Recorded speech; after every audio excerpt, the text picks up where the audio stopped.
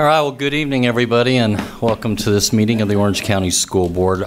This is a time of year that the school board absolutely loves because at the end of the year, we seem to get a wave of student recognitions, scholar recognitions, and adult leader recognitions in our community as well. So we always love it when we can do laudatory recognitions on behalf of those who make us such a great public school system. So without further ado, I'm going to jump right in because we do have a lengthy program tonight, and I'm going to invite somebody up to the podium to lead us in our pledge and our moment of silence, and that is a shining example of an outstanding student, but also an outstanding athlete and an outstanding citizen, and that is Alana Wolfberg from Timber Creek High School. And Alana, if you'll come up and lead us, and then I'm going to brag on Alana a little bit after that. Welcome. Will you please stand and bow your heads for a moment of silence?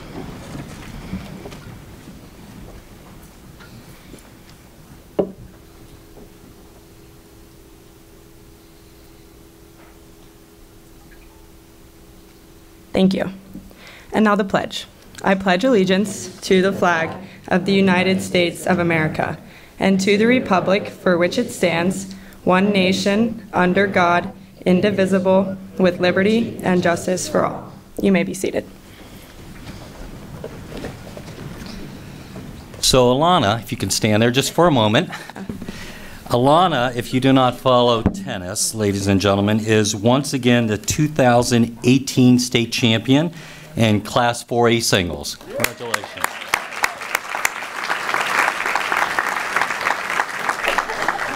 Not only is Alana a state champion, but she is also nationally ranked a tennis prodigy, and she just finished another flawless season. And what makes this even more remarkable is Alana is only a junior, and this is her third straight title, so you can do the math. Ever since 9th grade, she's been winning tennis championships. And Alana, the way you led us into that Pledge of Allegiance, if it's half as fast as your serve, you have another championship in your future. Thank you. On top of all that, she's a tremendous citizen in her school and a student leader, and also a wonderful scholar as well. And Alana, are your parents here this evening? They are, right there. Could we have them stand? We always like to recognize great parents. Let us stand, let us recognize you as well.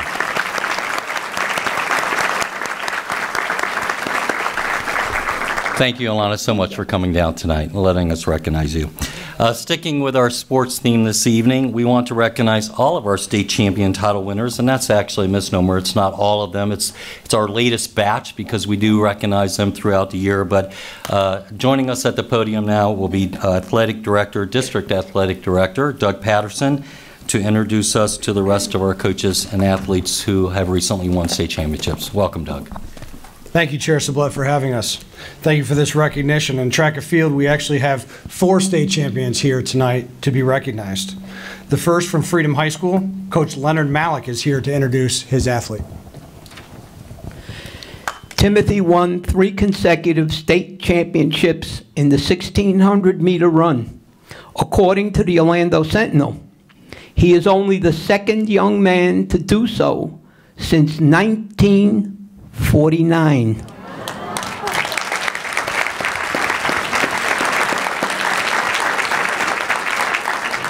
Timothy is the most successful male track athlete in Freedom High School history. He also had the best attendance because of his excellent work ethic, work capacity, and ability not to get injured. His will to win, coupled with his will to prepare, has made him a champion. He had to overcome many obstacles. With the aid of his immediate family, he has overcome adversity. When he runs in the Freedom Orlando uniform, he represents Freedom High School and the Orange County public school system. He has represented you well for 4 years. Next year, he will be representing the University of North Florida in Jacksonville. I have coached dozens of state champions during my 51-year coaching career. If I had to rank the top 10, number 1 would be Timothy Doyle. Thank you.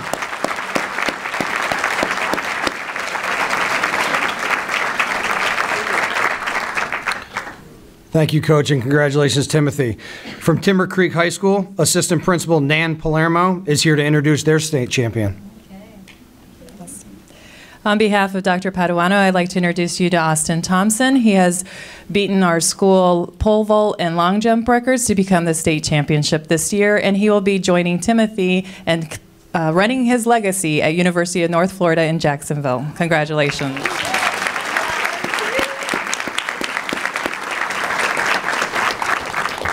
Thank you, Ms. Palermo. Congratulations to Austin. From Oak Ridge High School, Coach Adika Bent is here to introduce their state champion. Hello, everyone. Good night. I'm here to introduce the most incredible athlete of the year, in my opinion, Marquesha Myers. Marquesha Myers has been at Oak Ridge for 4 years. She's a letter winner in 5 different other sports: cross country, weightlifting, cheerleading, as well as swimming. Marquesha holds our school record in the triple jump. Last year, she was second on the podium, and this year she finally did it 40 feet 4. Marquesha is also a scholar student. She has a 4.0 weighted GPA. She's on a number of different clubs at our school, one being the mentoring program that started this year called KICS. She's a wonderful mentor in our community around Oak Ridge High School at the YMCA. Marquesha also holds every single long jump, triple jump, state level qualifications at our school. So every year someone has to, from her freshman year, she broke the record. She broke it her sophomore year. She broke it her junior year, and she set it even higher her senior year. So without further ado, your scholar athlete, Marquesha Myers.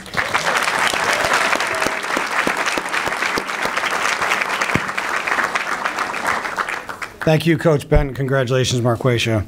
And our 4th state champion is from Winter Park High School, Rafaela Gibbons. She won the state title in the 1,600-meter run.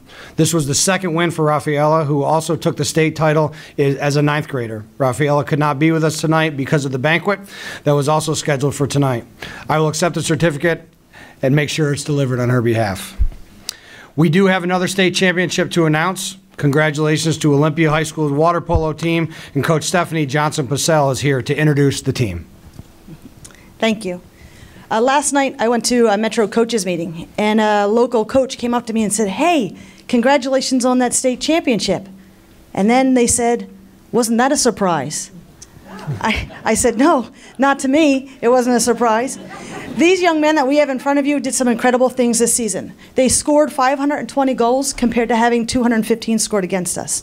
We won the Super Tournament, the Metro West Championship, the District Championship, the Regional Championship, and for the first time ever in our school history, we won the State Championship.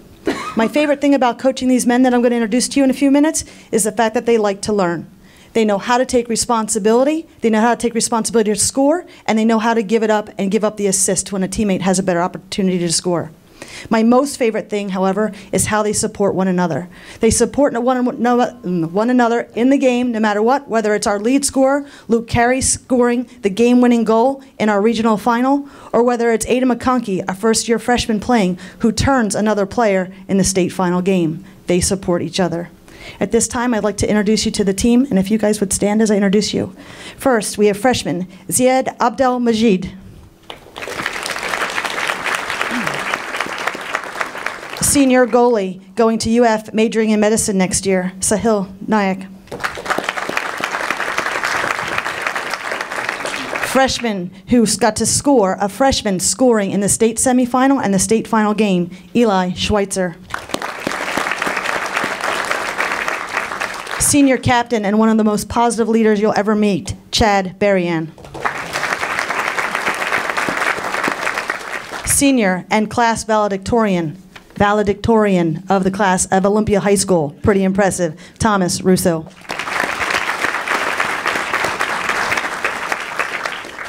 Junior, first-year player with one of the strongest arms in the state, Kyle Dunlap. Up-and-coming sophomore, Jet Zhang. Strong arm, big guy, Carlos Lopez. Another one of our positive leaders, Yash Bat. Now I'd like to bring you around to our starters. Our sophomore starter, Ryan Hopegill. Ryan had 170 saves this season, and he came up really big for the team in the regional final game when he had 2 huge blocks in the last 7 seconds of the game, bringing us to the state Final Four. Captain Ben Phillips. Ben brings a lot of speed to our game, and he is also one of our primary sprinters, and he's also a big leadership in the pool using his voice. Next up, junior Danny Cruz. Danny Cruz lit up the cage to lead the team to success in both the semifinal and final game of the state championship game with his arm. Next up, sophomore Griffin Ewalt. Griffin Ewalt plays the center position, and he does a great job on defense, and he slows everybody down, which makes our defense even stronger as a team. Next up, sophomore Alec Johnson. Alec is our defense specialist, and as a sophomore, he already leads the team in drawn kickouts. Next up, sophomore Toma Mack. This sophomore had 10 steals in the state final game and over 80 steals over the course of the season and ended up scoring 50 as a sophomore. Then last up is junior captain Luke Carey. Luke Carey is who I talked about, who made the final score in a very tight game against Seminole High School. He leads our team this season in goals, assists, and steals. Luke hit a big milestone this year of scoring 100 games in one season, and that's what took the Titans over to an 18-15 win over South Broward in the state final game. Congratulations, boys.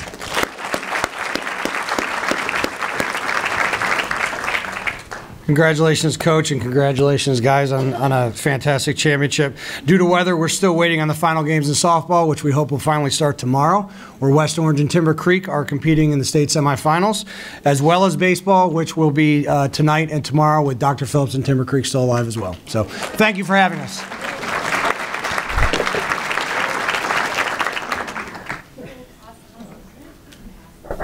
Thank you, Mr. Patterson. And I think what's so exciting for the members of this board is I want to thank the coaches in particular. Any of us, all of us, have had children, and I think all of our kids have played sports, and we know coaches are tough on you. Oh, yeah. And they yell at you sometimes. That's right. Once in a while. First word every night. But they also love you. And I think that love really comes through in the comments that these coaches had for all their scholar athletes. So thank you for your coaching as well. Our next group of students are also winners in every sense of the word, and they're among the best and brightest not only in Orange County but throughout the entire United States of America. And they are our 2018 National Merit Scholars. As we wait for another round of winners to be announced this summer tonight, we recognize the 7 students, and to put that in perspective, folks, that's out of 11 or 12,000 students roughly in their grade level in the entire county, who we know were selected as National Merit Scholars. And this is out of the 35 Orange County Public Schools semifinalists who were semifinalists, and I believe, if memory serves me right, to be a semifinalist, you have to score in the top, I believe it's 1% of the country in the PSAT to become a National Merit Scholar semifinalist. So you can imagine the competition is even stiffer to go from those 35 semifinalists to these 7 finalists tonight. Each of these scholars will receive a National Merit Corporate Scholarship, and I'd like to ask each of them to stand as I call their name. First, we have Daniel Wu from Timber Creek. Daniel, where are you? Is Daniel here? Oh, come on, Daniel. I just bragged on you. Well, Daniel, yeah, thank you, Ms. Flynn. Daniel is studying. Daniel, you need to say your lines louder. They're better than mine. Daniel received a National Merit Seaman Scholarship. We also have Jennifer Law from Winter Park High School. Is Jennifer here tonight? Jennifer, welcome.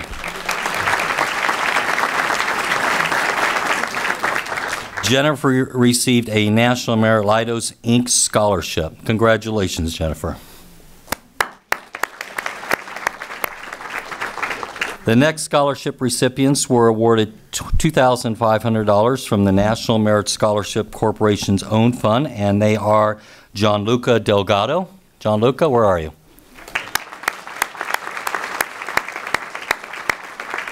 Gianluca is a proud graduate as of today from Cypress Creek High School. Congratulations, Gianluca. Soo-Min Kim from Olympia High School. Soo-Mi here? No? Justin Wurst from Boone High School. Proud Brave. Justin, welcome. Congratulations, Justin. And Maya Chajuri from Winter Park High School. Is Maya here? Congratulations, Maya. Well, I want to thank all of our National Merit Scholar finalists who were able to join us tonight. I always share with audiences whenever I'm out speaking to groups of students in particular that the most important persons in our entire school system are not the teachers, not the administrators, certainly not the school board, but it's students who set a great example for their fellow students. And nobody got to be a National Merit Scholar simply by dint of brains alone. You got there because you worked your tails off and studied your tails off for 12 or 13 years of school. So congratulations to all of our National Merit Scholars.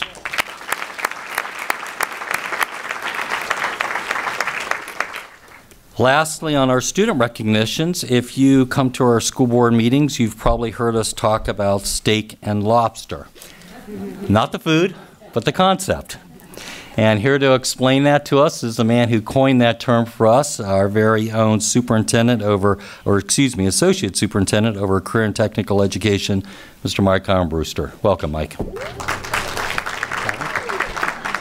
Thank you, Chairman Sublette, school board members, and Superintendent Jenkins. It is an honor to recognize 22 amazing students tonight as our 2017-2018 CTE Super Scholars. Years ago, there were two tracks for students, college-bound or vocational. In recent years, that has been replaced with a new way of thinking in which college prep courses and CTE courses can both prepare students for a bright future. Today, we recognize 22 students who have taken CTE and college prep courses at the highest level. These are high school students who are completing their CTE dual enrollment program while also earning 5 or more credits in AP, IB, or state college dual enrollment and maintaining a GPA of 3.95 or higher.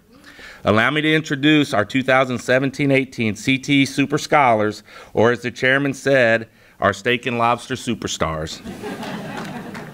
From Evans High School, Javon Allen, Digital Media Multimedia Design at our Mid-Florida campus.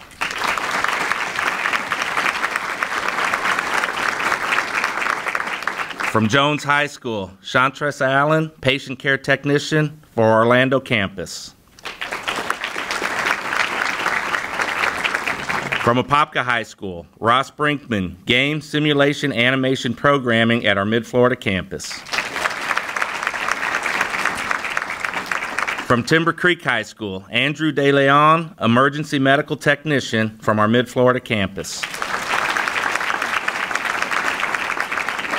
From Olympia High School, Dave Ernest, Pharmacy Technician, Westside campus. From Ocoee High School, Asheria Foster, Pharmacy Technician, Westside campus. From Jones High School, Donasia Gates, Patient Care Technician, Orlando campus. From Jones High School, Odravius Gay, Patient Care Technician, Orlando campus. From Jones High School, Brianna Green, Patient Care Technician, Orlando campus. From Oak Ridge High School, Lydie Guercian, Medical Lab Assisting, Orlando campus. From Lake Nona High School, you may recognize the name, Alex Jara, Welding Technology, Mid-Florida campus. He wanted to get that done before his father went to Las Vegas. From Jones High School, Nia Jones, Patient Care Technician, Orlando campus. From Jones High School, Danielle King, Patient Care Technician, Orlando campus. From Jones High School, Samantha Miriessier, Patient Care Technician, Orlando campus.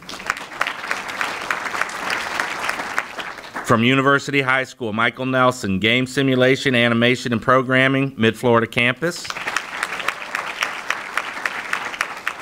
From Ocoee High School, Ashley Assant, Pharmacy Technician, Westside Campus.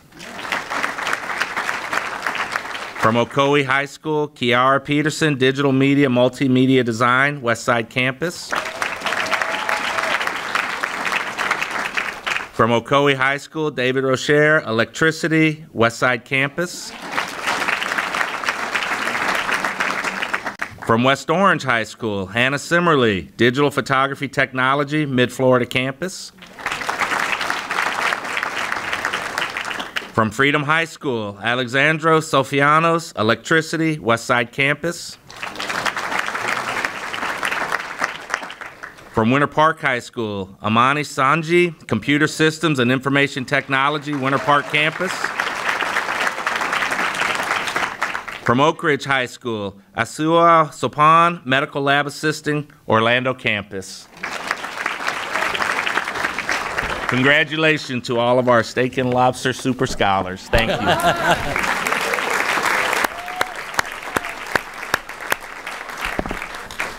So, Dr. Armbruster, I feel compelled to point out to the audience who doesn't know the inside joke, Dr. Jara is our Deputy Superintendent.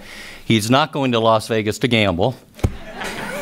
He's going because he was newly appointed the Superintendent of Henderson County Schools out in Las Vegas. Clark County,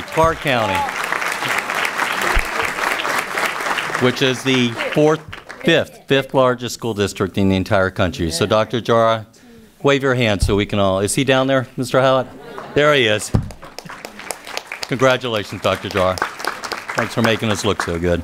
So before I have all the students come up here and athletes to shake their hands, I'd like to ask all of the wonderful parents who raise these wonderful scholar athletes in the room to please stand and let us recognize you as well.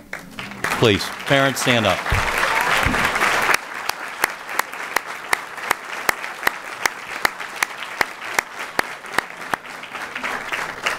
Thank you for raising such wonderful role models for all of our students. It's genuinely appreciated. So at this time, I know the board would like to shake the hands of all of our honorees tonight. So if you can, do the best you can, starting with our athletes. Yeah, that's a good idea. We'll go down front to meet y'all. So let's have our athletes come up first, and then after that, our National Merit Scholars, and then after that, we'll just call them the Steak and Lobster winners, our Steak and Lobster Scholars.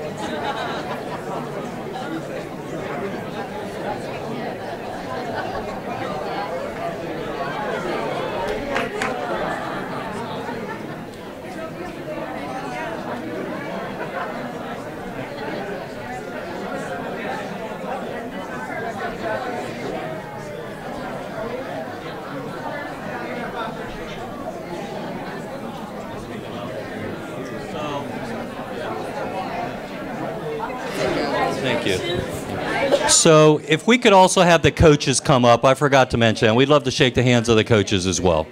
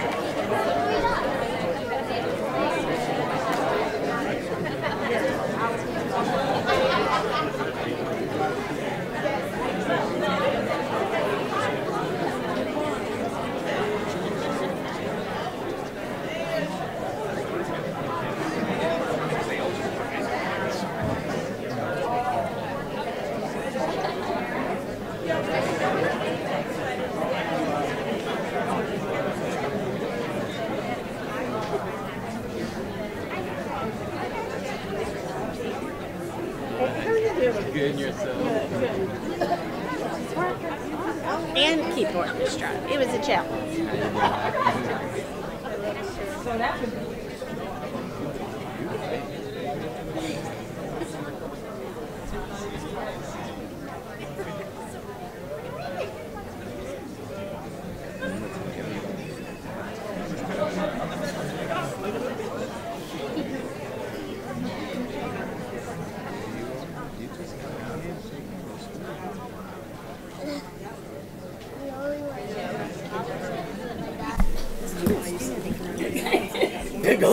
Oh, yeah. So at this time, we're going to go into our recognition of our Leadership Orange class, and I want to thank you all for your patience and for waiting. Any of the students here, you're not being rude at all. It is still school week, so if you want to head out, study, do good on those finals. Seniors are finished. We'll get some ice cream if you don't have to study. Bill, you'll see that when your kids graduate. The seniors are finished. Oh, Lord. I mean, they're not coming back for nothing. They didn't even come tonight. They had their graduation.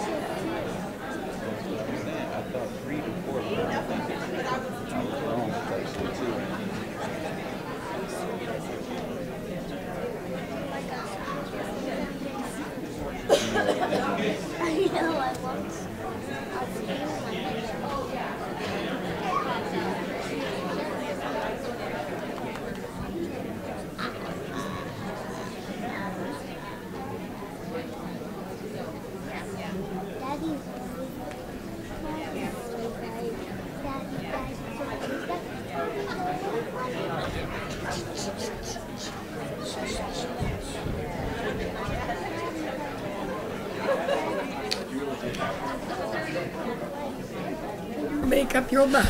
All right, so this evening we have a a very special recognition for our board and the superintendent.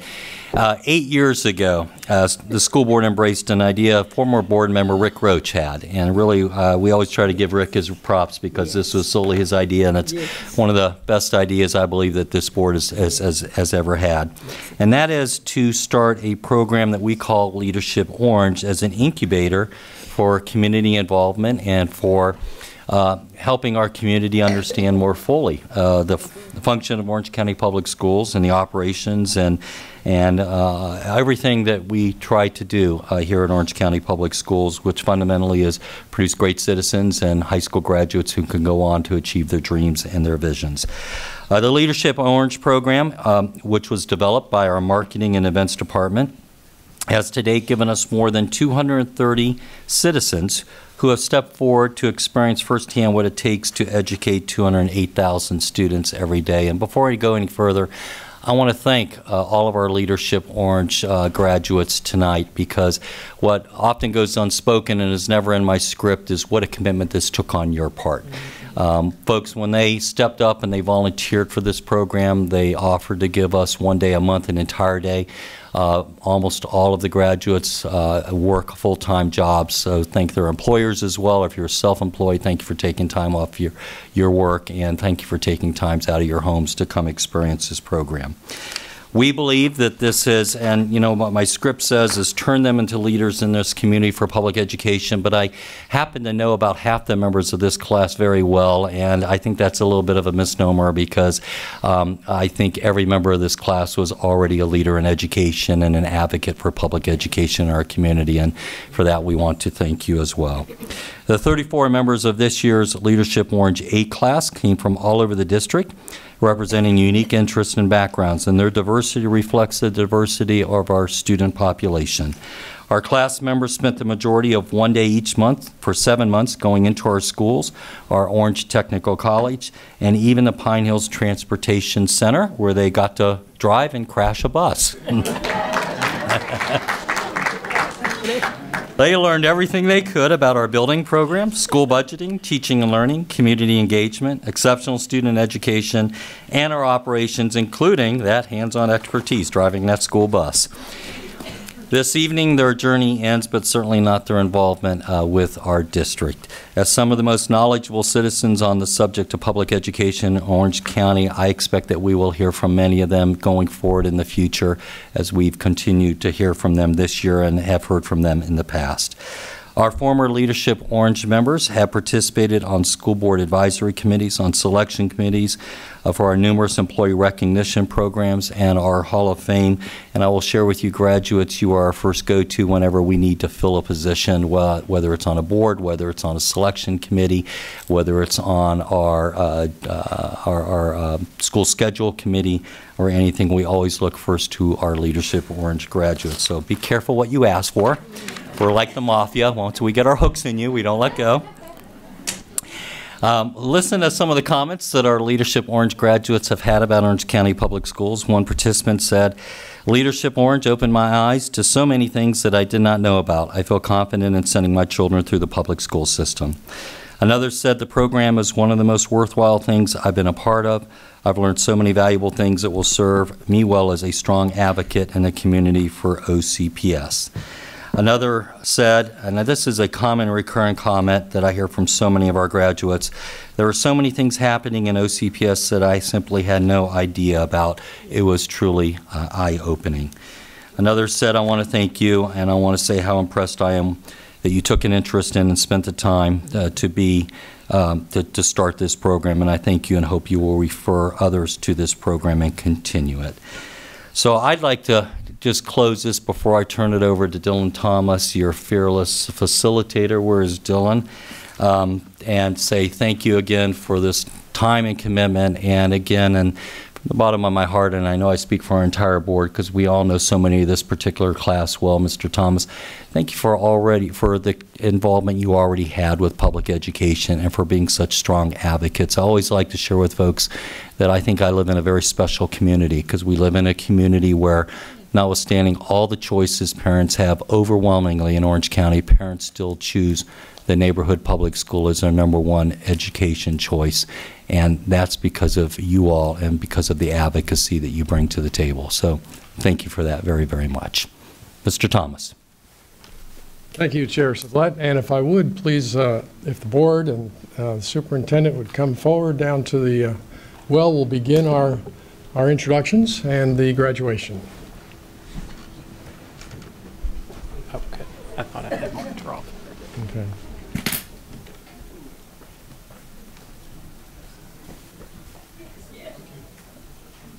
Stand in front of the chairs. Okay. We'll bring them by. In front.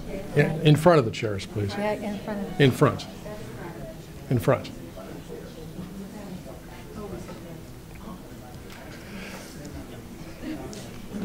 All right. Superintendent Jenkins and ladies and gentlemen of the School Board of Orange County, I present to you Leadership Orange Class 8.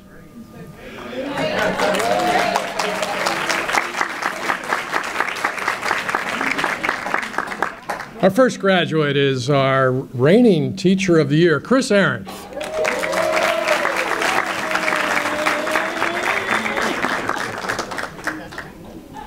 And everybody who follows Chris, do exactly what she does. I've coached her. Next, Sarah Bates.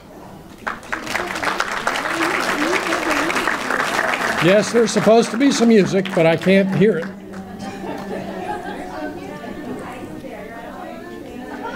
Samira Boney.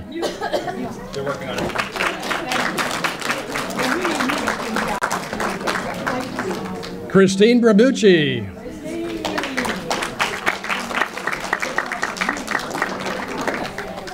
Carol Buchanan.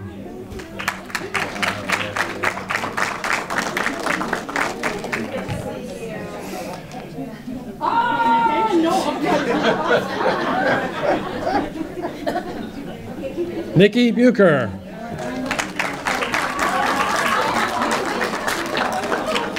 Hey, thank you for doing this.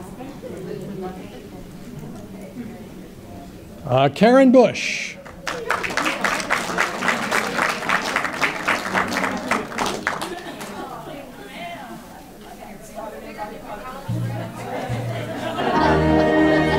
Stacy Cox.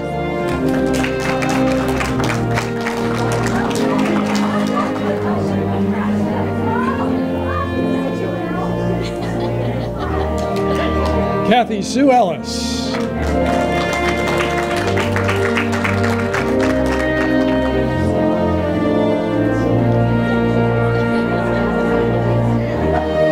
Tracy Fagan.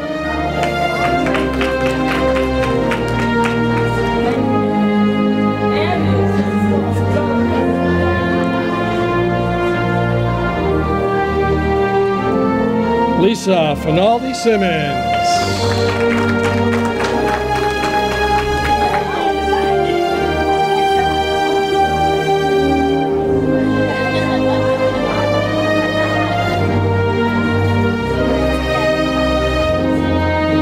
Kenesha Jones.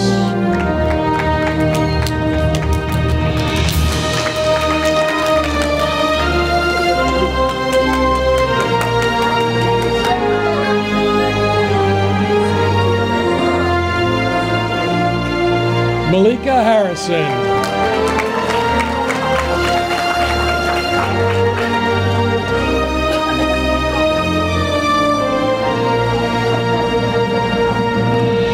Jimmy King, the second.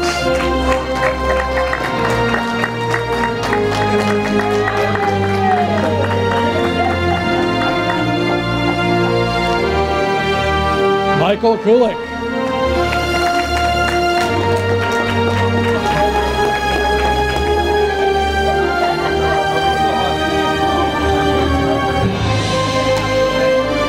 Chev Lovett.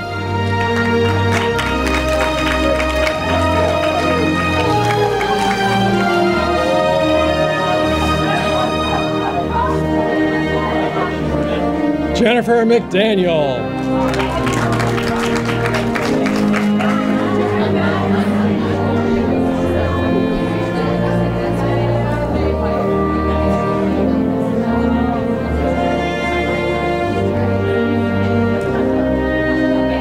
Angie Mormon.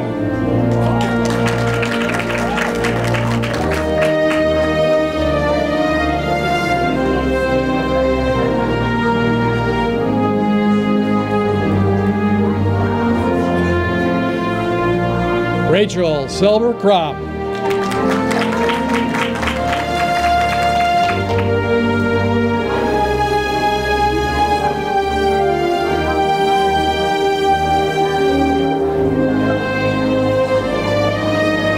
Alger Studstill.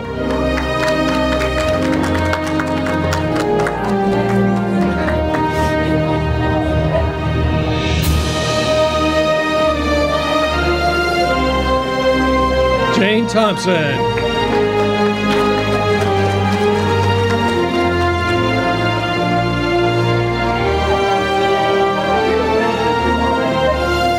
Jamie Valentine.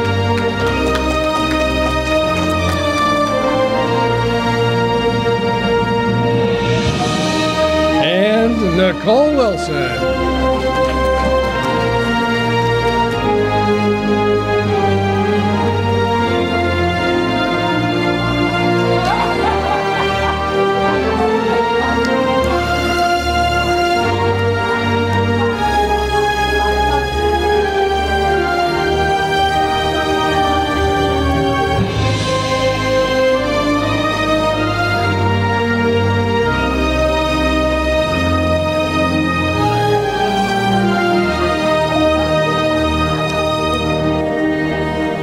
Ladies and gentlemen, that is our 2017-18 Leadership Orange Class 8 graduates. Let's give them a big hand.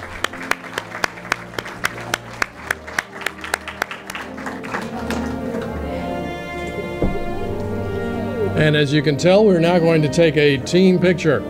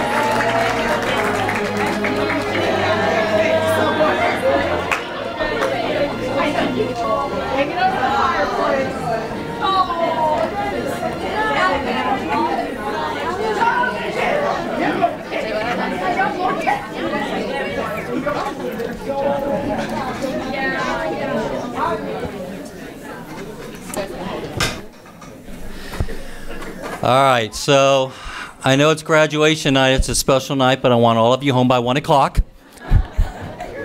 If you don't, I'll find you. Congratulations to all of our graduates. Good job. Great job. All right, so at this time, y'all can head home if you'd like. I've never figured out a way to tactfully say that. Go have a cup of coffee, if you know what I mean. Okay, congratulations. Go get ice cream. Go have an ice cream. I didn't.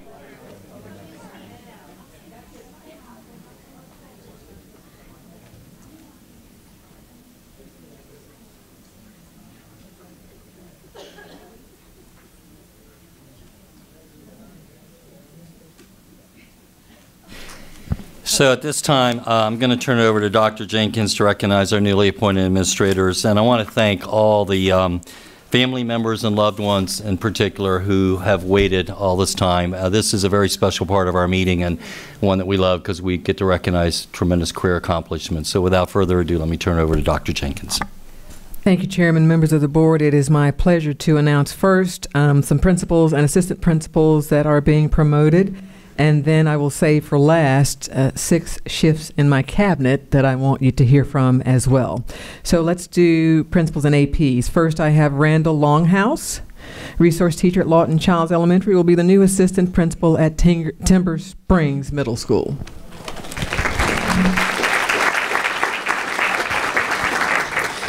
Thank you, Chairman Sublette, school board members, Dr. Jenkins, and your staff for the opportunity to serve the children and families of Timber Springs Middle School. With me tonight is my girlfriend, Diane. Thank you for being here. Also, Mr. Dennis Gonzalez, principal of Lawton Childs Elementary. Thank you for being a mentor and role model. Finally, Dr. Cantrell, principal of Timber Springs Middle School. I'm honored to join you in serving the teachers, students, staff, and community members of Timber Springs. I'm proud to be a Wolverine and ready to go. Thank you.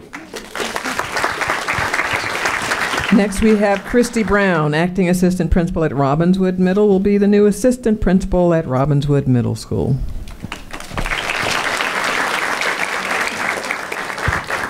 First, I would like to thank Chairman Sublette and the school board for this opportunity. Second, I want to thank Superintendent Jenkins for her and her staff for affording me this opportunity. Third, I want to thank those who assisted me throughout my career, Dr. Williams, Dr. Lawson, and Principal Jefferson. Last but not least, I want to thank my mother, Gloria Maffett, my father, Charles Brown, my son, Khalil, and my friends and colleagues for your unyielding support. Samuel Danner was acting principal. He will now be the principal at Ivy Lane Elementary School. All right, good afternoon. All right. I would like to thank Chairman Sublette and the school board for this opportunity, and Superintendent Jenkins and the staff for this opportunity. I would like to also thank my mentors, Ms. Tolbert Irving, she's here tonight, been my mentor, Mr. Jackie Massey, Mr. Frederick Brooks, Mr. Timothy Akins. I had a lot of mentors help me along the way. I'd also like to thank my mother and my father, Barbara and George Herring, and my sister Rapunzel Danner, which they are no longer with me, but gave me a lot of support. My son, Samuel Danner Jr., and my son here tonight with me, Simeon Danner, and of course, last but not least, my beautiful wife, Felicia Danner, for everlasting support. And we're going to do great things at the Ivy Lane Elementary, where smart is cool and a place of excellence. Nancy Martinez, from acting to assistant principal at Walker Middle School.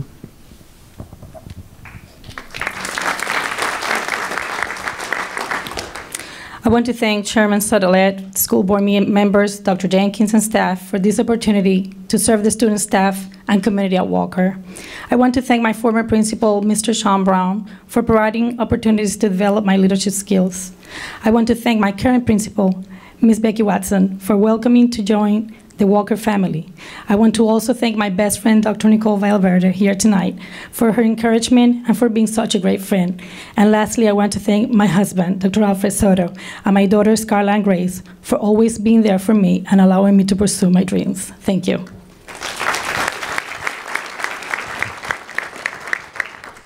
Amanda Maxwell, from acting to principal at Princeton Elementary School.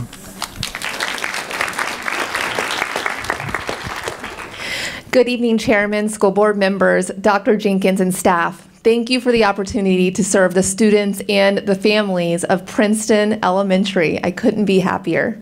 I want to thank my husband and my mother for being incredibly patient and supportive with me, and also my mentors, Dr. Ella Thompson, Dr. Maria Vasquez, Dr. Anna Diaz, and Principal Margaret Talbert Irving for everything you've done to support me in growing into an instructional leader.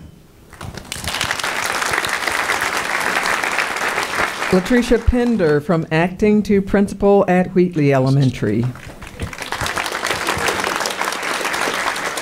Greetings, Chairman, school board members, Dr. Jenkins, and staff. Thank you for the opportunity to serve as principal at Wheatley Elementary School.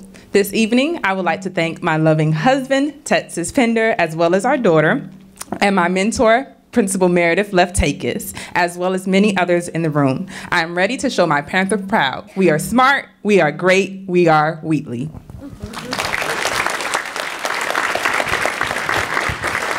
Beth Russo, Assistant Principal at Colonial High School, to become the new principal at Jackson Middle. Thank you, Chairman Sublette, school board members, Dr. Jenkins, and staff for this amazing opportunity to serve the students and the community of Jackson Middle School. I am thrilled to become a Jackson Jaguar. I'd also like to thank my Colonial High School family for joining me tonight, and as well my Cypress Creek family for being here to support. I'd especially like to thank my principal, Mr. Martinez, for his continued encouragement and support. Thank you, sir. I'm very grateful. And I'd like to thank all of my friends that are here today for coming out to support me. I am very grateful for each one of you. Thank you so much. Oh, one more. I'd like to thank my family, my boys. Ethan and Sam that are here with me tonight, and I'd like to thank my husband, David. I could not do this without you. Thank you so much.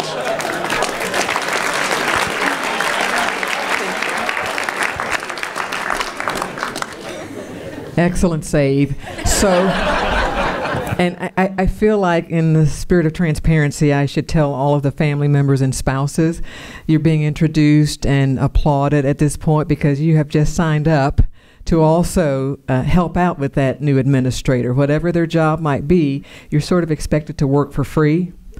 And so we applaud you now, and we celebrate you because we know you're going to put in some volunteer hours as well.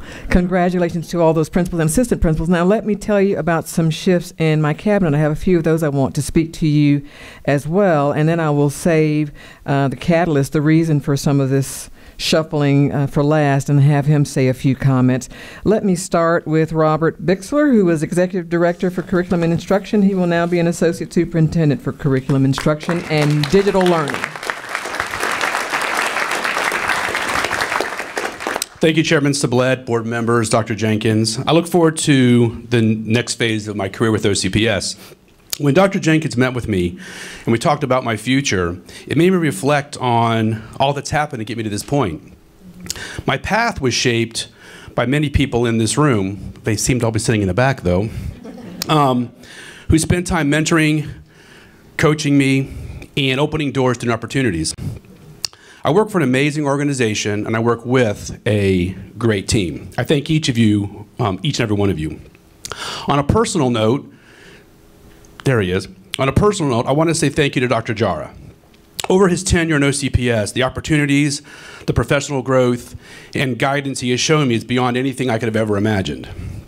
I wish you all the best. Although my wife couldn't be here, I want to thank her for her support, and don't tell her, but I have flowers being delivered to the West Learning community tomorrow. So, thank you all very much.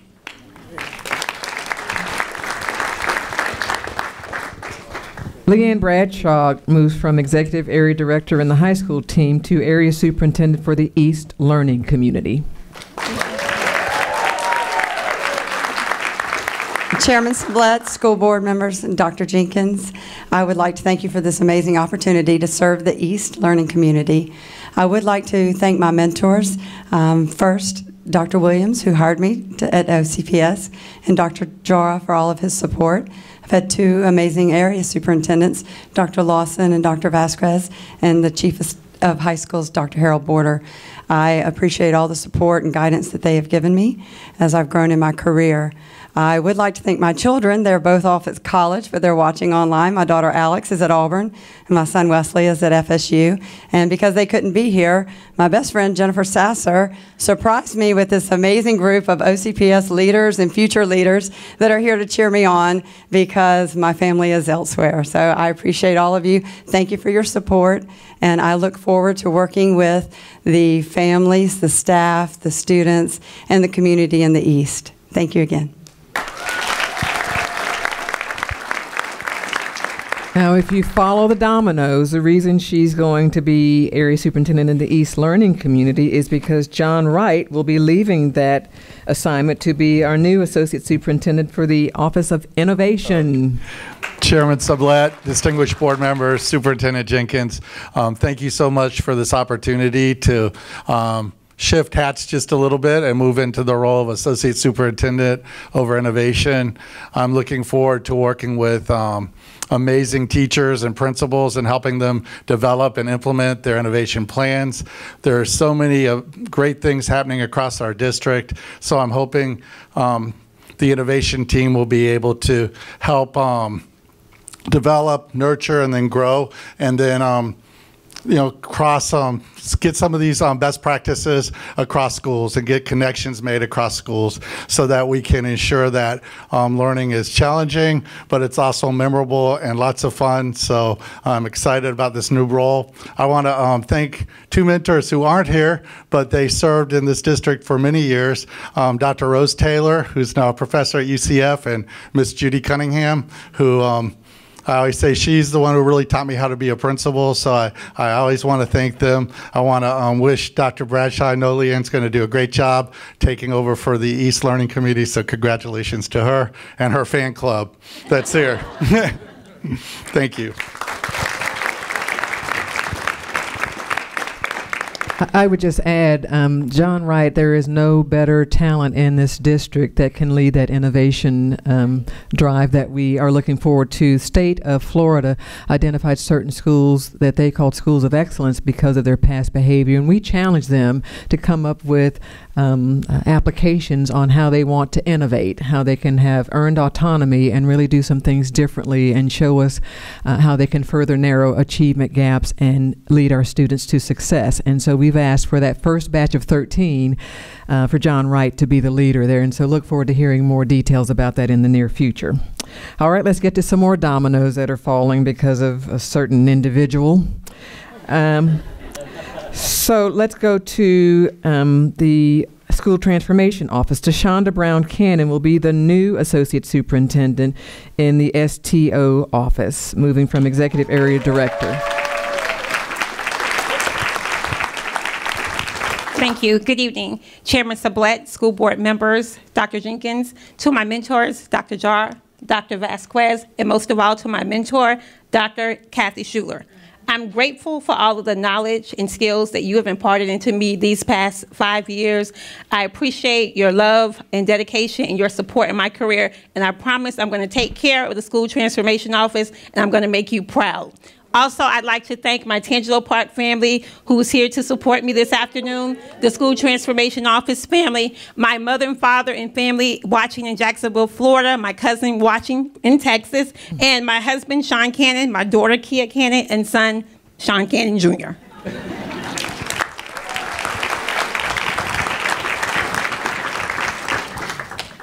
And Kathy Schuler will be leaving the School Transformation Office to take on a broader role. For those that do not know it, her expertise certainly was beyond school transformation for some time, but we purposely placed her in that more narrow role, and she was able to do tremendous things for this district. In case anyone's wondering, her expertise in curriculum and instruction is extremely broad. We know she is well capable to become our new Chief Academic Officer. Thank you. Good evening, Chairman Sublette, school board members, Dr. Jenkins, and staff. Thank you for giving me this amazing opportunity to serve OCPS in a different capacity. I've learned a lot from an incredible team of educators and mentors like Dr. Jara, Dr. Williams, and Dr. Lawson. My goal is to utilize the knowledge gained to help support our vision of being the top producer of successful students in the nation. With me this evening, I have my husband, Tim Schuler, Tyler Schuler, my son, Lisa Lewis, my sister, and the STO team members. And I know they're going to be in great hands, Mrs. Brown Cannon. Thank you.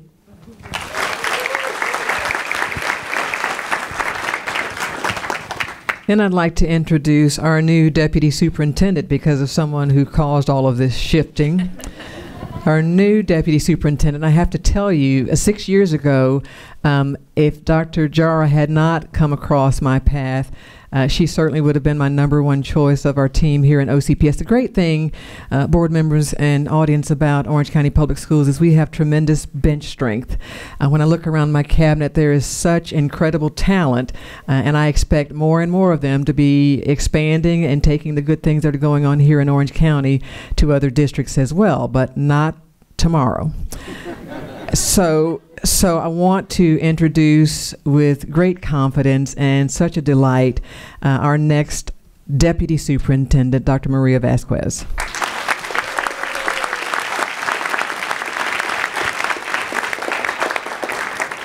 Good evening, Chairman Sublette, School Board, Superintendent Jenkins, and staff. I am so grateful for the opportunity to serve as your next Deputy Superintendent. I've been very blessed in my career in Orange County Public Schools to have individuals who took a chance on me, who believed in me, and who helped me grow professionally. There have been many, but I would like to recognize just a few this evening. Mr. Ronald Blocker, Dr. Kathy Pope, Dr. Jennifer Reeves, Cleve Henry, Dr. Jara, and of course, Dr. Jenkins. I've also been incredibly fortunate to work with individuals who were passionate about education and committed each and every day to provide the best for our families. I am thankful for the opportunity to have worked alongside them, and I am thankful for those that are here from my team this evening to support me. Last but certainly not least, I want to thank my family. First, my husband Ulysses, who has always believed in me, even when I didn't believe in myself. He was always patient and understanding. And to my 3 children, Stephanie, who's here tonight, Elizabeth, and Robert, who could not be here, thank you for all of the support you've given me all of these years. You have been and continue to be a source of pride and joy in my life. Thank you.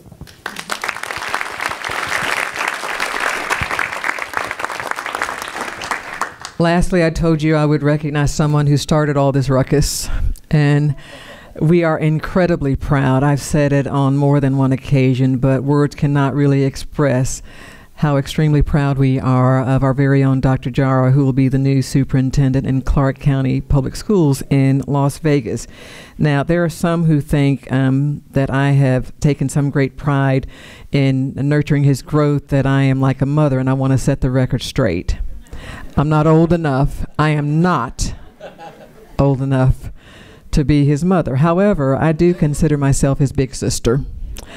And I know that the children of Clark County, that entire community, is going to benefit greatly from a tremendous talent that has decided to leave us to go to them, and only because he's going as superintendent in a district where I know he will have a great impact and such phenomenal outcomes on behalf of children. That's the only reason I can gladly bid him Godspeed. Dr. Jara. Well, you know, last night I finalized my letter of resignation, Superintendent. It's been bittersweet leaving OCPS. And I'll tell you, it's because I've had the best job here in Orange County Public Schools. July 31, 2012, when I was appointed, I said to the board and to this community that I was humbled to come work for a phenomenal team, just researching and understanding. And when I immediately met Superintendent Jenkins in my first interview, I knew this was a special place. And I've had a front row seat to the best superintendent in the country. It's been an honor to serve you and this phenomenal board and this phenomenal community, and working with a phenomenal team. Dr. Williams, we've known each other for some time before when I worked with the College Board and the work you've done, and you were doing at Jones High School. Coming here, working with the best, I believe, the best area superintendents in the country. So as I leave here, it's to replicate the great work that's happening here in Orange County Public Schools. As you say, big sister, I hope to become sister districts, to replicate the work of the talented administrators and phenomenal teachers in Orange County.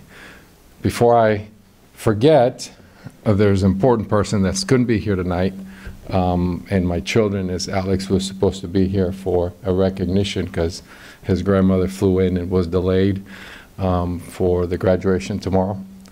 So my wife has been my rock, has been a phenomenal spouse. As I mentioned last night to the leaders in level 5, your spouses and superintendent, you mentioned that tonight, you give up a lot.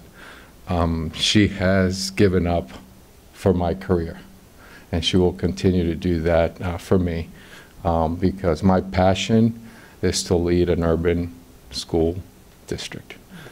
Thank you for everything you've done for me and will continue to do because I'm going to have you on speed dial. And board members, it's just been an extreme pleasure and honor to work with this phenomenal school board.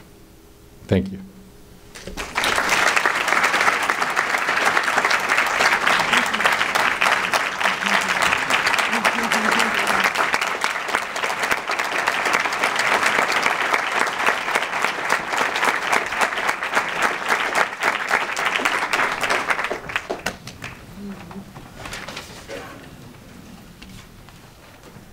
Ms. Gould. I don't know if I can speak right now. I'm going to work my way up. Congratulations to all the new administrators, assistant principals, and principals. And the superintendent took the words right out of my mouth and my mind when she talked about our bench being deep. But the pride that I feel in this room tonight and the I don't use the word family too loosely because everybody always talks about a family. But there is a sense of family when you've been part of OCPS. And you see that in how our administrators have grown together, helped each other, leveraged each other's talents. And it is something really inspirational and unique coming from outside the education industry because you don't find that kind of spark and fire and chemistry in a team that often. And Dr. Jara, you will be deeply missed, but your imprint here is forever. And you've given us a wonderful foundation to build on with the team that you coached and put together and grew with. And thank you for your service here, and thank you to your wife and your family for their service as well. Thank you, Ms. Gould. Great words. Ms. Cobert. Well, we have an enormous amount of change coming in this room. It's already started. By the end of the year, this whole room is going to look very, very different. But I think it's good change. And I want you to know, and I've told Dr. Jenkins, that I have a tremendous amount of confidence in the decisions that she has made and in the positions that she has placed all of you in. I trust her implicitly, but as I look over the list of the changes and the placement, I have so much confidence in what's going on here. I want you to know that. And for Dr. Jara, it's been an honor to work with you.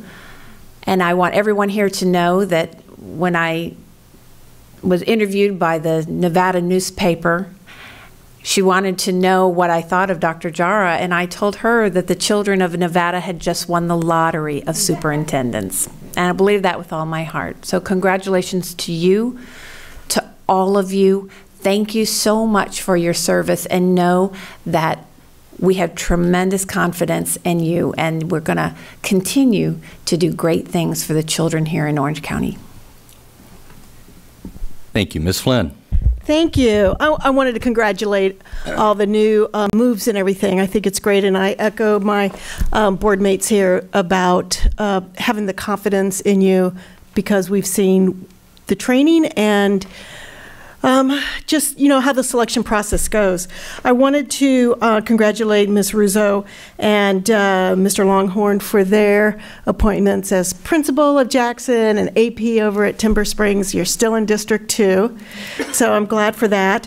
And all the other cabinet. This is my last year, so November, and it's bittersweet. I'm confident of my decision, but I will miss working with the level of intellect and the quality, integrity, and the character of all of your staff. So I really will miss that. And to Dr. Jara, he's actually my constituent because he does live in District 2. And I hear that over in Clark County, they're already passing out bracelets that have WWJD. Just kidding, just kidding. I'm just kidding. I'm just kidding. I saw that on Twitter. Careful, the Beatles got in trouble with that. I saw that on Twitter. I thought it was pretty funny. I mean, but Dr. Jar, you're going to do great over there, and I know that community is going to see very quickly. Your strength of character, your desire, your inclusiveness, and your ability to reach out to everybody. You've been wonderful in helping me answer constituent concerns and requests, and so I thank you for that. And I know, Dr. Vasquez, you're going to be doing the same thing in the few months that I'm going to be here. But congratulations to everybody, and we are going to miss you very, very much. Congratulations. Mrs. Gordon. Yes, thank you, Mr. Chair. Let me say to all of the great athletes that were gracing us and blessing us, I'm just excited of all of the students and their progress, especially with Dr. Bernier when he talked about the super scholars with the tech. I'm Brewster. Oh, Michael, I'm Brewster. Yes, my goodness, I get Bernier too. You're doing a great job there too. All right. But I think if you all had seen the graduation and that just took place for all of the Orange Technical College, that people have been writing just saying how awesome that was. And I know I'm looking for great changes there, and the movement in which we're going to continue to build a relationship with the schools within the universities and colleges within the Central Florida area. I do want to say thank you, Mr. Sublette, for mentioning Rick Roach's dream. Everybody has a legacy up here. We all have a legacy, not because we wanted it, but because it was something that needed to happen because it was going to benefit children. So that Leadership Orange, just to see the quality of classmates coming through that, and under Dr. Jenkins, your team, all of them are just working together. And I saw Scott jumping around, and I know Dylan does a lot with it. But they are doing a marvelous job with that because people are calling and wanting to be a part of the Leadership Orange. To all of the new administrators, congratulations to you. I know that you're going to do extremely well. But to the cabinet, Dr. Jenkins' executive cabinet, you have got to be special to sit in the chair in the boardroom upstairs on the 9th floor. So I just say we look forward, all of the board members, every cabinet member gets an opportunity to work with us, and we look forward to working with you. And to your promotion, we wish you the best because she selected you as the best. So we, as up here on the board, we expect better and more. We want to see our kids succeed, and you're the leaders that's going to make that happen. Okay? Then finally, Dr. Jara, what can I say? You're going to need me. And I'm here for you. I'm here. You have just been extraordinary. I think in the relationships that you have built with the board, I know that you're going to do well. Yeah, I think your personality will carry you far. And like I told you, don't try to come back because somebody else will already be in that seat. So we love you. See, you cannot come down. Okay, we've already, covered your spot. I heard you say that they cleaned out the office. No, they didn't. No, they didn't. They hadn't cleaned it out yet. They're leaving it there for a few more days for you. But we wish you the best. We don't want you to come back, okay?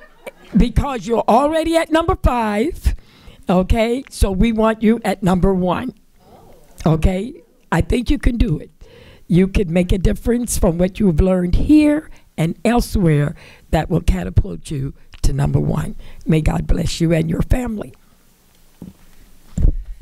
Dr. Jar, I can tell you, you'll never get a big head with Mrs. Gordon next to you. There's always more. Always more. I'm reminded monthly, so you're in good company. Always more to come. Miss Moore. Before I congratulate Dr. Jar, we have Dr. Pender from Wheatley, and I wanted to congratulate her to getting the position at Phyllis Wheatley, and stay after I want to congratulate you myself. We've had a wonderful time. I have to tell you a story about Dr. Jara because it kind of shows how even the smallest things really mattered to him. And we were having some challenges in my district with a lot of children just being anxious and overwrought with emotion. And I said, I need you to come to the school and talk to these kids. And I was just like the little newspaper reporter asking him questions. And the way he engaged those 4th and 5th graders, it was just so special. And you made such a difference on those campuses. I don't know if those kids know where you're going. We might have to go back. Well, you're leaving. I'll just have to do it for you. Yeah, go back and tell them where he's headed. They'll be so proud of him as well. So it just goes to show that no matter what the task is at hand, you are willing to do that. And I had a quote that I came across for the rest of you that I think is really true of OCPS and all of your leadership. And I wish I had written this quote, but it's from John C. Maxwell. And he said, if you are a leader, the true measure of your success is not getting people to work. It's not getting people to work hard. It's getting people to work hard together. And that's really what we do here at OCPS. So congratulations to all of you. Well said. Mrs. Robinson. Well, I too just want to add my congratulations to all the new administrators. It's very exciting. I know you're all really excited. You chose a really good night to get appointed, too, with all this movement going on. You're in on the scoop. And I want to do a special shout out to Miss Maxwell. Where are you? Congratulations. Princeton loves you. And I'm so excited that you're now our real principal. So, yes, not just acting. You're for real. I play one on TV. Anyway, congratulations to you. And then to all the movement. This is so exciting. I'm looking around. I think I have everyone's mobile number. But if not, don't leave tonight before I get your mobile number, all the newbies. And last, Dr. Jara, it's been fun watching your family. Getting to know you has been wonderful, and knowing you and your family. And it's so fitting that your son is graduating this year. It's just kind of like your whole family is just graduating all together. So it's been a lot of fun spending time and watching your family grow and getting to know you. And I look forward to watching from afar. I'm really excited to see what all happens out there. Might have to come to Vegas, come check things out. So congratulations. Well, let me bring this to a close by, first of all, this is a long meeting, and it's nothing like playing Fortnite, but we have some young kids in here who deserve recognition. If you're under 12, Sean Jr., Sam, Ethan, stand up. Anybody under 12, stand up and take a bow. Let us give you a hand. One back there. Seriously, y'all have been wonderful, and your parents should be very proud of you because you've all been so very well behaved. Mr. Danner, where are you? Raise your hand. Your wife is the luckiest woman in the world. She gets to come home to Lou Rawls every night. I know all the women in the room are going, oh my God, he sounds like Lou Rawls. Mr. Bixler, Rob, every husband in here is cursing you because every wife now expects flowers tomorrow at their workplace. But congratulations to both of you as well. Dr. Jara, I especially want to congratulate you. It's been a pleasure working with you for 6 years. I'm going to pay you what I believe is possibly the highest compliment a professional can get, and that is that in the 6 years you've been here, you work directly with our teachers. And I literally have never heard a teacher have anything bad to say about you. In fact, they just extol your virtues, incessantly talk about how wonderful you are and how much they enjoy working with you. And I think that's a true credit to you that your fellow educators hold you in such high esteem. And we're going to miss you, and we're going to miss the example you set. So congratulations to you. Let me close by saying this as well to all of our newly appointed administrators. I always like to say that this appointment really signifies one very special word, and that word is trust. By this appointment, it's a signal that this board and this administration, we trust your educational leadership abilities, we trust your judgment, but perhaps most importantly, we trust you with the future of our community, our children. And for that, your loved ones, your wives, your co-workers should be extremely proud of you, as we are very, very proud of you tonight. So congratulations. Go grab an ice cream and enjoy your evening. And thank you for letting us recognize you tonight. Congratulations. That's for principals and assistant principals, not for my cabinet members. Hang on.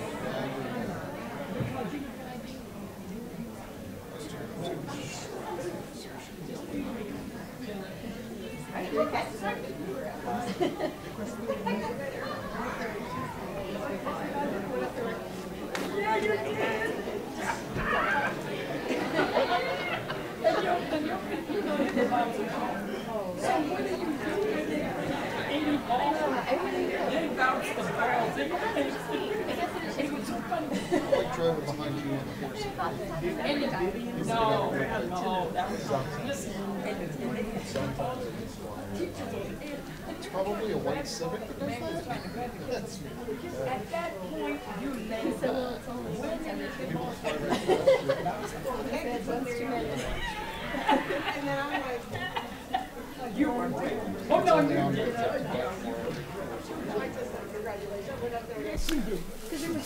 All right, let's go ahead and continue on with our regularly scheduled meeting. Let me make a preliminary announcement.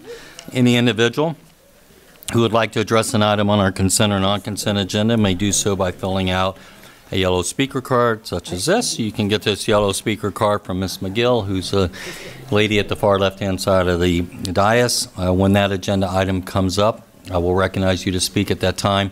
I will invite you to the podium, and you will have 3 minutes to address the board. I would ask that you please begin with your name and address, and then we'll start the clock after that. So with that, Dr. Jenkins, do we have any changes to our agenda this evening? One change, Chairman. We have a student on the discipline matrix, student initials JS on 5.01 will be moved to non-consent. I beg your pardon, 6.01 will be moved to non-consent. 1701. 1701. All right. Actually, 1702 probably. Are we going to do it before the naming? Doesn't matter, Mr. Rodriguez. 1702. Okay. So I find cause to amend the agenda as suggested by the superintendent. Can I entertain a motion to do so, please? So moved. It's been moved by Vice Chair Colbert. It's been seconded by Ms. Gould. Is there any debate or discussion of that motion? Seeing none, all those in favor of the motion, please signify by saying aye. Aye. All opposed, nay. Show the agenda amended. We are now on consent, and we do have one special recognition, and then we have one speaker on an item that's special to this board. Mrs. Robinson, I've asked you to read the resolution. Would you mind doing that for us? Of This course. is agenda item, board members. This is on the Foundation for Foster Children and our recognition of the wonderful work that they do. Yes. Mrs. Robinson. Proclamation, May 2018 National Foster Care Awareness Month. Whereas, beginning in 1988, each U.S. president has issued a proclamation to recognize that May shall be known as National Foster Care Month in order to raise awareness of the needs of youths in foster care and to celebrate the many supporters who are making a powerful and positive difference in their lives. And whereas families are the primary source of love, identity, self-esteem, and support for children, and they are the foundation of our communities, and whereas over 2,000 children are abused or neglected by their parents or caretakers every year in the Tri-County area, Orange, Osceola, and Seminole, and are removed from their homes to be placed in a safe, stable, and loving environment. And whereas of those that are identified as foster children, only 58% will graduate from high school by age 19, compared to 87% of all 19-year-olds. And whereas fewer than 3% of foster children will earn a college degree by age 25, compared to 28% of all 25-year-olds.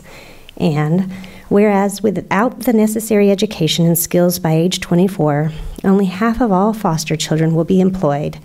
And whereas our community is filled with generous individuals, families, and organizations who willingly help foster children in their time of need so that they can experience loving guardianship and some of the joys of family life. And whereas OCPS has designated certain individuals at each school as foster care liaisons to facilitate efficient communication and collaboration with the state agencies in order to deliver the best educational services possible to foster children in Orange County.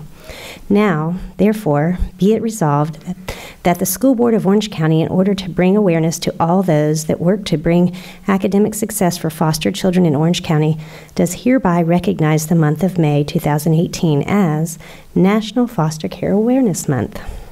That's wonderful. I'm so glad I had you read that out loud, because I think it really illustrates the challenges that many of these children face and the great work done by this foundation. We do have a speaker, one of the founders of this foundation, Ms. Betsy Bell. Betsy, welcome, and thank you for all the wonderful work you do for our community's children. We're so pleased that you're here tonight. Thank you so much. Thank you for allowing me this opportunity and for recognizing this month. My name is Betsy Bell. I'm the Executive Director at the Foundation for Foster Children. There's so many kids in our community, and the state provides a very cookie-cutter approach to what they're provided. So the Foundation is honored to be able to provide them the personalized support that they need to really do well. As we know, all of our kids are very different, have different needs, different wants, different things that they want to do, and so the Foundation is able to make that happen for them. So as you mentioned, kids come in at no fault of their own, and at the hands or the decisions of their parents, the ones who are supposed to love them. And so we are now 10 years old to really address those needs as the Foundation for Foster Children. And Woody Rodriguez is our fearless leader on the board as a board chair. And the collaboration that we experience between OCPS and helping with the community-based care of Central Florida and bringing everybody together to the same table to really talk about what's in the best interest of children and how do we help them reach their goals. We do that through tutoring. So we have provided one-on-one tutoring to over 400 children that's in their homes, individualized, just to help get them on track to graduate, to be promoted to the next grade level. All kids in foster care are given free tuition in Florida, and yet if we can't get them across the line to get their GED or to get their high school diploma, then they lose out on that opportunity. So the foundation focuses really on helping that educational piece early on. Also, we have a pilot advocacy program that we've piloted for only Orange County Public Schools for our high school kids who are in foster care. And so that's been incredible. Last year we had a young lady graduate from Edgewater who had incredible grades, but she was in foster care and she lived in 9 different places in her senior year. And so just having that person who can motivate and encourage, make sure that they can get to school, that those barriers aren't there, and really working well with Dr. Bernier's team and the whole team at OCPS to really make sure that our liaisons are in the know. They know that we're a resource to help with things beyond education. So if they want to go on a field trip or go to grad bash or get their senior pictures taken, all the things that are normal and typical childhood experiences that are really important for our kids as they grow as an individual. We also were able to be at that tech graduation recently, and it was incredible just to see some of our kids that have tried so hard, and they get to walk across the stage and get their GED and really be excited and celebrated and by people who really care about them. So I'd like to close just by thanking all of you for the tireless work that you do, all of the teachers and principals left in the room, and really who ensure that our kids who are in foster care in Orange County Public Schools are not those statistics that you read off, but that they are leaders in our community because they are amazing kids who have been through some serious trauma but have such incredible potential and hope for what they have in the next few years. So thank you very much. Ms. Bell, thank you again. And Mr. Rodriguez, thank you for your volunteer leadership on that board. That's wonderful. All right, we are now on consent agenda. Anything else, board members, on the consent agenda before we move on for the good of the order? All right, can I now entertain a motion to approve the consent agenda? It's been moved by Ms. Gould and seconded by Mrs. Gordon. And is there any debate or discussion of that motion? Seeing none, all those in favor of the motion, please signify by saying aye. Aye. All opposed, nay. Show the consent agenda adopted. So board members, we are now on agenda item 17. You want to highlight something, Mrs. Robinson? Oh, you know what? I'm glad you said that. I don't want to steal your thunder. You go first, because I wanted to say something on it. It was under, I think it's under 13. Why do I think it's under 13? I'm mistaken about that. Yeah. The Four Rivers one, Mr. Rodriguez, where was it again? 1302. 1302, I was right. Okay, it's 1302. Okay, do you mind? Yeah, no, take it away. It's your school. I just wanted to highlight very quickly a wonderful partnership that OCPS is entering into between Edgewater High School and with CTE, with Dr. Armbruster and his faculty, with the Four Rivers Foundation. They're going to be building one of their greenhouse projects on the site, and it's perfect because it's the piece of land that's left over from the original condemnation of the trailer park when we did that condemnation back in 2000, whatever it was, 2008, I believe it was, to renovate the school. And so it's behind, for those of you who aren't familiar, here's Edgewater. It sits on the south side of Maury Road. On the north side, right behind CVS there, is a piece of land that's just been sitting there waiting because you have to hold on to land that has been condemned for more than 10 years before you can do anything with it. It's a perfect place, and it's going to be this greenhouse with Four Rivers Foundation and Fleet Farming and all these really cool things, and it's going to be a CT program, and it's going to be in conjunction with the Edgewater Engineering, Science, and Technology Magnet, and it's really, really going to be exciting. So it took a long time to get it all put together with all the pieces. Laura Kelly and her staff and has worked so hard to get all the pieces put together, but we're hopeful that they'll get it built and it'll open this fall for school. It is exciting. And I just want to echo your thanks to Mr. Rivers and his foundation. They have very quickly in the last 4 or 5 years became a major supporter in so many ways philanthropically of Orange County Public Schools, not just this program, but a number of other programs around the county that he supports in agribusiness and in business in general. So If any of his representatives are listening, or Mr. Rivers himself, please convey to him our thanks for all he does for public education. All right. So, board members, we are now on agenda item 17.01. Dr. Jenkins or Mr. Rodriguez. Pardon me? We're done with the consent. Didn't we vote on it? We did, right? Yes. Okay. I lose track of myself sometimes. We did. We voted on the consent agenda. All right. 1701. Good evening. It's an exciting evening because tonight I'm bringing forth a request for approval of the School Board of Orange County, Florida, to select a name for 19EN7 Elementary Magnet School, the Gifted Elementary Magnet School, opening in 2018-2019. According to the School Board Policy FF, the superintendent shall present 3 alternative names based upon input from the school's community stakeholders. The name of a school is selected by the school board. The superintendent shall present 3 names that were submitted from community input. In the case of 19EN7 Gifted Magnet Elementary School, the following process was used to select names for submission to the board. Suggestions for the school name were open to the students and parents who enrolled at the new OCPS Gifted Elementary Magnet School. An electronic survey was emailed to all parents and faculty at the new Gifted Elementary Magnet School. Students were also able to participate in the survey using the link provided to their parents. The survey was open from March 29th through April 5th of 2018. Selections were limited to 1 person throughout the duration of the survey window. The results of the initial school naming survey yielded 71 unique results and an additional 35 duplicate results. A stakeholder committee open to all students who were enrolled at the Gifted Elementary Magnet School and their parents was formed to narrow the list of the potential school names. All stakeholders who volunteered to serve on the committee were permitted to participate in the process. The committee comprised of 9 parents and 3 students. They were able to narrow the list from 71 unique names to 14.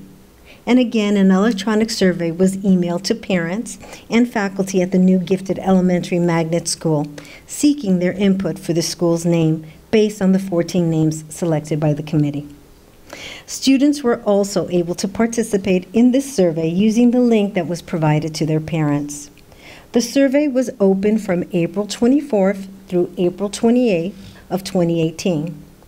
Based on the results of this survey, a final electronic survey was emailed to parents and faculty at the new Gifted Elementary Magnet School, seeking their input for the school's name based on the top 4 names from the previous survey. Students, again, were also able to participate in the survey using the link provided to their parents. This survey was open from May 2nd through May 5th of 2018. The top 3 responses were Orlando Gifted Academy, followed by Galileo Elementary, and Gifted Elementary Magnet School.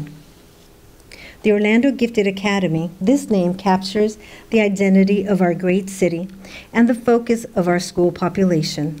All students attending the new school reside in Greater Orlando and are identified as gifted. Galileo Elementary, this name speaks to the famous scientist Galileo Galilei, considered by many to be the father of modern science, who embodies many characteristics of our gifted students.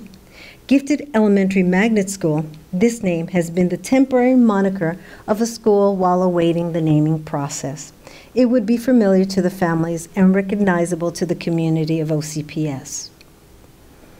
We're recommending the approval of the School Board of Orange County, Florida, to select a name for the 19EN7 Gifted Elementary Magnet School, which will be opening in 2018-2019. Superintendent Jenkins. Thank you, Dr. Diaz. As you recall from your policy, we no longer actually present first, second, and third place, but the top 3 from that community, and then allow the board to deliberate normally with the board member who actually has the school in their district and can support your decision. Chairman? Mrs. Robinson, it's located in your district. I'll recognize you first. Thank you. And I want to talk about I want to do the name, but then I also just want to talk about what we're doing. We're opening the new school, and that's really your baby, Chair Sublette. You've been so behind this from the beginning. So I want to make sure you get your kudos, because I know you're excited about it just like we are. I'm just fortunate that it falls in District 6. When the name came up and the names got proposed, then the one that got by far the most percentage of names chosen was Orlando Gifted Academy, and that's the one I'm going to support tonight, because that's the one that has the support of the most support of the families. So it's a wonderful name, and if I remember right, did I hear that we also got a mascot, or is that coming? The Owls, the Orlando Gifted Academy Owls. Yes, we're the Owls. Yes. And have they chosen school colors? Do we know? Black and gold? Yes, black and gold. Black and gold. The Orlando Gifted Academy Owls that will be wearing black and gold. That's phenomenal. So anyway, congratulations and there's families in the audience tonight, so congratulations, wonderful. And I look forward to getting to see that in action next year. Yes, so I'm going to make a motion. Let's see. I move that we approve the selection of the name for 19EN7 to be the Orlando Gifted Magnet School. No, wait, Orlando Gifted, oh yeah, Orlando Gifted Academy, opening in 2018. I'll second that. All right, it's been moved by Mrs. Robinson and seconded by Ms. Colbert. First of all, I want to thank this board, because it was a collective effort that made this happen. Really, I want to thank this board for supporting this concept, and Dr. Jenkins for shepherding it through, making it happen. I want to thank the parents for sticking around. I forgot we were naming your school tonight, and I was like, gosh, I can't believe they're sticking around the whole meeting. 3 hours. You know, I have to confess, I love the name, but I've been sitting up here noodling on all the great nicknames for Galileo, like the Galileo planets or the telescopes or something like that. But I actually like Orlando Gifted Academy by far the best, and the Owls. What a great mascot name for your school. So congratulations. So Mrs. Robinson, I support it as well. And with that, anybody else? All right, it's been moved and seconded. Is there any further debate or discussion? Seeing none. All those in favor of the motion, please signify by saying aye. Aye. All opposed, nay. Show it adopted unanimously. Congratulations, Owls.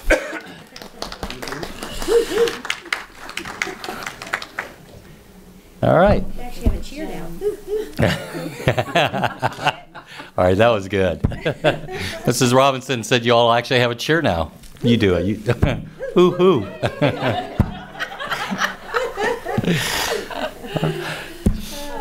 Very funny. Well, congratulations, y'all. Thanks for sticking around. All right, so we are now on new agenda item 17.02, board members. This is a student discipline matter. Let me make a preliminary announcement on this before we go any further. All board meetings are videotaped and aired on Orange TV in their entirety, with the exception of student discipline and employee matters. In keeping with school board policy, if a student discipline case or employee matter comes before us, those comments will not be included in the broadcast version of the board meeting in the interest of student and employee privacy.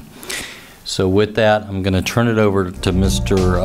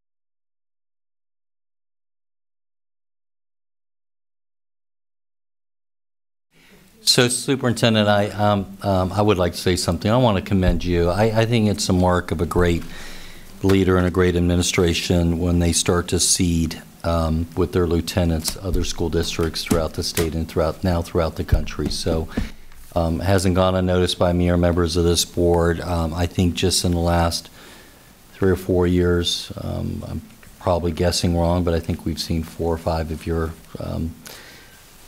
cabinet members go on, and even sometimes below cabinet level members go on to become superintendents, and that's a great tribute to you. And now to have one go on and become the superintendent of the 4th largest district in America, it's a tremendous tribute to you and your leadership. So congratulations, you make us proud, and congratulations for nurturing leaders and encouraging them to fly.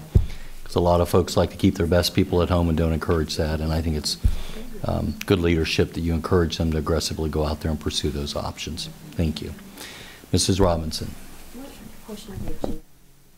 We're actually now on, there are no committee reports, we're on statement of policy level issues. Any board members? General discussion. Okay, good.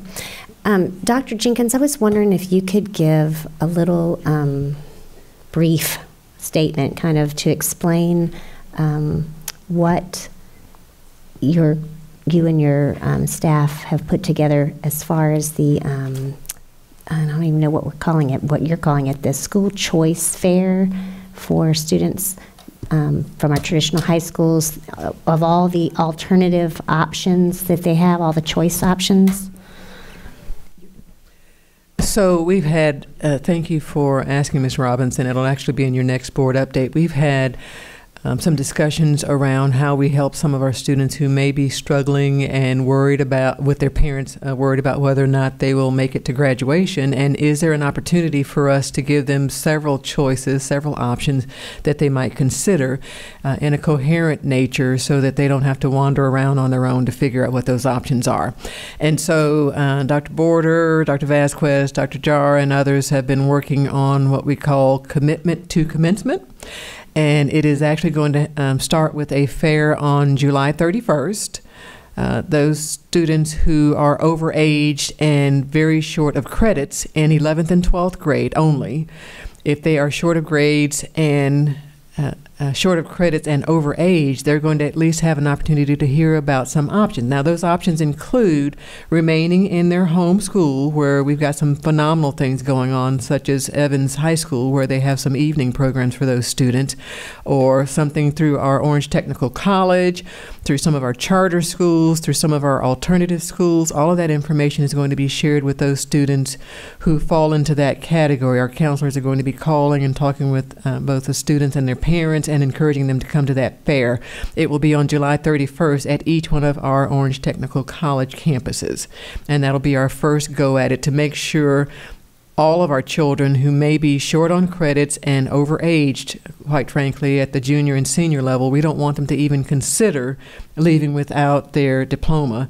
And so we want to show them all of the options that are present, including finishing in their current high school. So we're looking forward to that. We'll get you more details as we prepare.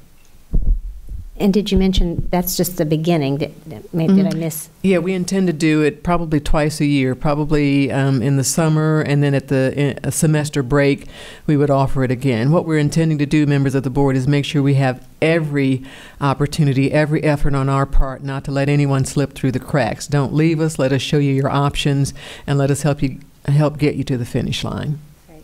Thank you for sharing that. I just have been so impressed with that, and that stemmed from where it kind of started last year when we had the ProPublica article on some of our charter schools, and they were not promoting, they weren't sharing all the information 100% accurately on how it's being handled. And we as a board said we want parents to be involved on those decisions. So Dr. Jenkins and her staff put together and said, you know, we'll let them know all their options. And I think it's a great way to share with them all the options we have, because we have a lot of options here with OCPS, and then there are some other options, the charter school options, Workforce Advantage Academy, and the 3 different ALS schools, so lots of different opportunities for families. So thank you for sharing that. And I wanted to add too, I was Like Ms. Gordon said earlier, she and I were at the Orange Technical College graduation the other night, and it was amazing. There were about 1,500 graduates, but 900 walked. It's a lot. It's a lot. It's a lot to walk, yeah. And we, 900 something walked. 1,900 graduates. So we shook hands for a long time, but we asked the students when they come across, what your plan is, and all of them have either already been working or starting work, and very excited and very ready. And a lot of them were going on to college. Mm-hmm. Some of them that, some of the students we saw here tonight were going on to college. So it's really exciting, very fun. And I don't know if y'all have ever been at a graduation in the Amway Center when they didn't warn you that the fireworks were going to go off. Oh. And then when the fireworks go off behind you, you think, oh my goodness. Well, I didn't think about it. It was my first one at the Amway for this season. I'm ready. No, this season. No. It's my first one this season in Amway. But this season, so it just didn't dawn on me. I'm saying this year. I forgot from year to year. I'm now on board for the rest. I'm ready to go. I won't jump out of my skin. It's exciting. Ms. Flynn. Thank you. A couple of meetings ago, it might have been a work session, I mentioned if OCPS could put together either a taping or a webinar regarding our construction and site selection process. I think the parents that spoke from my district, from District 2, I think demonstrates... Well, you and I are going to host it. Right. But I think it demonstrates just not a need. I'm not saying they don't know, don't get me wrong. I encourage them to come. But I think for many people that complexity of how we buy one site over another and when it comes is unknown to them. And so Mrs. Gould and I want to host that, but I was going to ask the superintendent if her staff, who ever might be helping us with that, if they could get in touch with us and we could start working on that. I think for me, I'd like for us to be able to do it. I think you mentioned maybe doing it at the beginning of the new school year. Like after the third week or something. Mm-hmm. Okay. Okay, thank you. Got it. Mrs. Gordon. Yeah. I was just piggybacking on Miss Nancy Robinson when she asked Dr. Jenkins about the school choice. I wanted to ask, how will this be incorporated into the state graduation rate where it would count for Orange County Public Schools? Yeah, certainly, if they are within their cohort and they graduate, they will count toward our graduation rate. Because even if they are, you know, as you mentioned earlier, they are over age. Mm-hmm. Okay, and I do know they have stipulations on that too.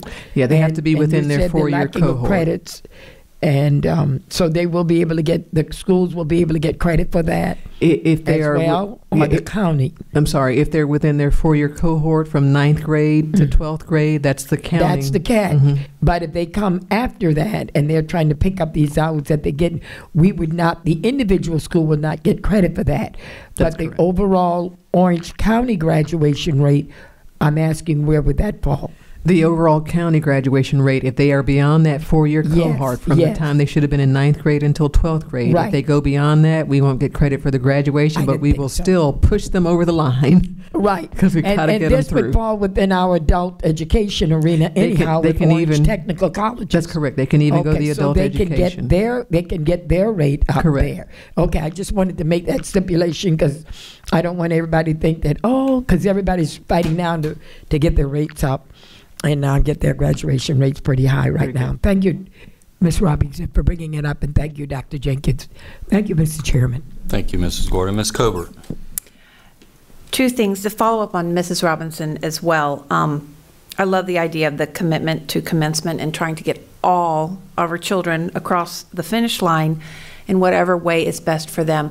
Just a detailed question. So what happens if they can't attend that fair? Would it be, how do we let the parents and children know about wide menu of available options through us or through our alternative schools, charter schools, whatnot?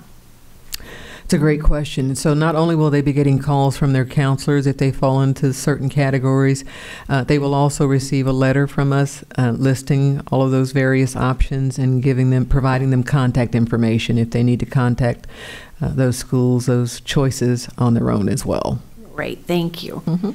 And second, I just wanted to commend Dr. Williams for her Start With Us program that several of us went to last week, where we got to work with students from all of the high schools, work with them on resume skills, interviewing skills, and then they got to interview for opportunities for entry-level positions, not only with Orange County Public Schools, but some other employers who were there. I just thought it was a great opportunity. I myself had to work my way through college, started out community college and needed to work, and to put this together for our students and give them that opportunity and to start in a career with us, I thought was really well done. So I wanted to commend you and Dr. Williams for that. Thank you. Ms. Gould. I had that on my list as well, the job fair. It was really an amazing experience, I think, for us in helping support it and getting that time with the students, those of us that participated. But the employers and the students together and them kind of walking into that room and knowing they had to go shake hands and go sign up, and you know, they got a little, you knew the ones that were a little intimidated, and you just had to help them through that first one, and then they were off to the races. And that is a skill they'll take with them for the rest of their life, and I think it was just an invaluable day, not only helping our employers, ourselves, but our kids. A couple things that I also wanted to highlight was I went to the Universal Graduation, the work study program, and I think this is the third year that I have done it, and every year I am just blown away by that program and how it has invigorated our students. So going to the conversation earlier, if we can match those kids up with something that they really like and get them in the right environment, they just blossom, and that is a perfect example of it. And the last thing, I wanted to thank Orlando Health Central for making the Da Vinci robot available to many of our students out in the West, our middle school and high school students, to come and not only get hands-on activity, but a demonstration. So it was a real eye-opener, not only for the future surgeons, but people who might want to repair those machines or be in the OR in what that skill is or what has to be done. And they were just phenomenal. And it's just really cool to be able to do surgery with a robot. So it's just kind of a cool thing. So I wanted to thank them publicly. Thank you, Ms. Gould.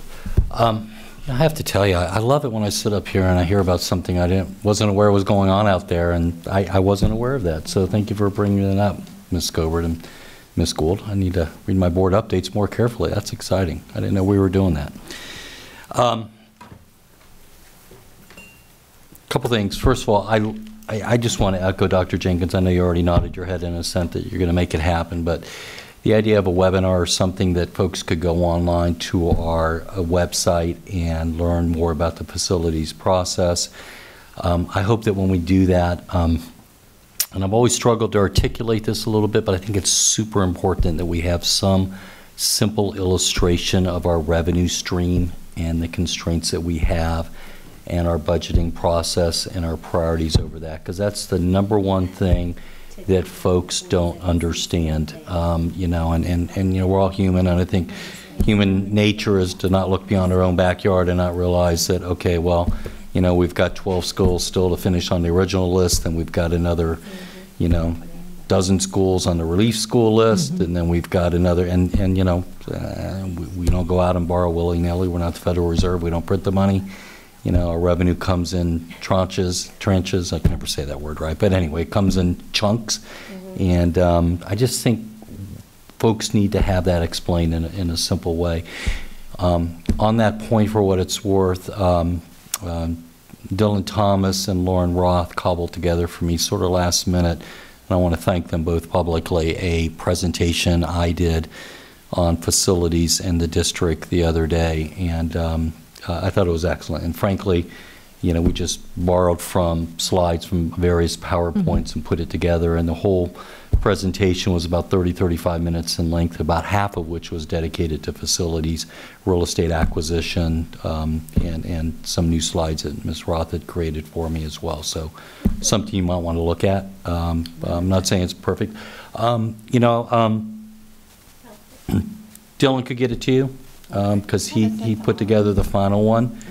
You know, it's about 70 slides, but it sounds like a lot. I actually got through it in 30 minutes because about 30 of the slides I wanted to include, if you remember from the facilities presentation, the pictures of the schools. So when I got to that point, I didn't talk about each one. I just said, you know, just flip through them about 5-10 seconds per slide. People love to see the pictures of the schools and what they look like, you know. That's why I put it on. So, Chairman. Yes, so, Dr. Jenkins. So I was going to mention staff is already working on the webinar. A lot of that critical information is actually a part of that work, but I don't think we had thought about including the revenue stream, so that's an excellent idea. I'll make sure that's included. That'll be included in the webinar as well. We can certainly get all of the board members that deck that was provided to you, but understand that the webinar would probably condense some of that information, and we were hoping to do some video footage as well. But staff's already working on it. I'm excited we're doing that, just because it would be so nice when people bring these issues up to direct them to the website and say, hey, there's a great YouTube video, or however we do it, of 30 minutes long that really explains our planning process and all that. I would like to ask one thing, though, and I may have missed it, and it came up earlier tonight, Dr. Jenkins. So I don't want to get us in the weeds too much right now, but I'd love to have someone come share with me. When we did our facilities update on March 29th, on there were 12 schools, 3, 6, 9, 10 schools, 10 sites, 10 facilities that were repurposed future use facilities. But I was of the impression that we had not nailed down yet, and I'm looking at that presentation now. We had on March 29th, a TBD, to be determined, on the capital program projected need for those 10, 11 facilities. You know, I know we're going to make them happen, but I would love to know, and when I say no, I don't need to know in the next week or two, but in the next couple months, what our budget plans are for those facilities, or what your thinking is, or what your cabinet's thinking is on those facilities, because a lot of those facilities, you know, if you guys go back and look at it, was slide 7 of the facilities presentation, you know, they really are spread across the district. I think there's probably 1 or 2 of them in every one of your districts, and I just sort of like to have a handle on what kind of budget dollars we're talking. Are we talking 5 or 10 million? Are we talking 10, 15 million? Gosh knows we don't have that kind of money lying around under the couch cushions anywhere, but you know, just to give a little bit more certainty to it, if I could, Dr. Jenkins. And the last thing I want to say is I just want to echo, I don't know who brought it up. I already forgot who brought it up. Who asked a ProPublica question a moment ago? You did. You know, I just, you know, it probably goes without saying, but I just want to emphasize that because it bothers me and it still rankles me a year later.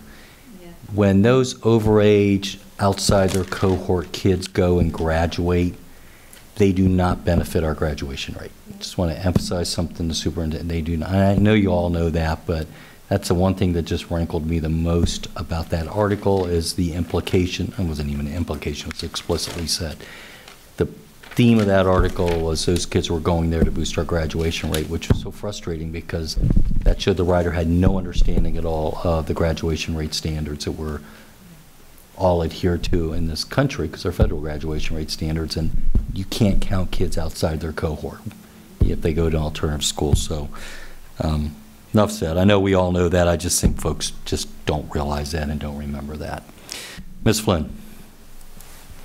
Thank you. And to dovetail on that, one of the things that I got out of that whole discussion when we were having it was the parent and the student who talked to us saying, you know, hey, we were just recommended that we leave. And at the time I said, I think having a list of what strategies were implemented for that child would be helpful when you show the parent or the student, this is what we have.